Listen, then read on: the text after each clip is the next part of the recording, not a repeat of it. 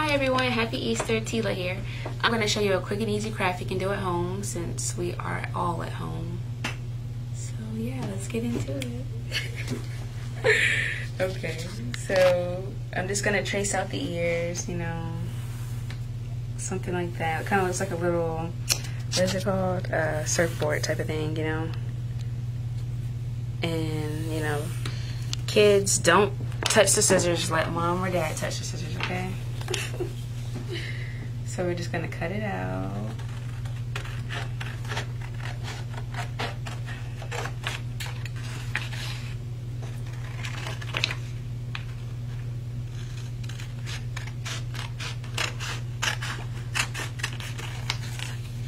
Alright, so there are the ears. Boom. And then you're gonna like trace out smaller ones for like these, for like the inside. Yeah, so you want to do them like a little bit smaller, like this type of thing. I think that'll be perfect. Yeah. Okay. And then you're just gonna cut it out, and you're gonna glue everything, you know. So take our glue. I'm gonna put a little bit of glue on that one. Okay. So this is the bunny ears. They should look like this when you're finished. Okay, and then it's just like googly eyes. Googly eyes. And you know, got our cup right here. Like this, and like glue it onto the cup. Like that.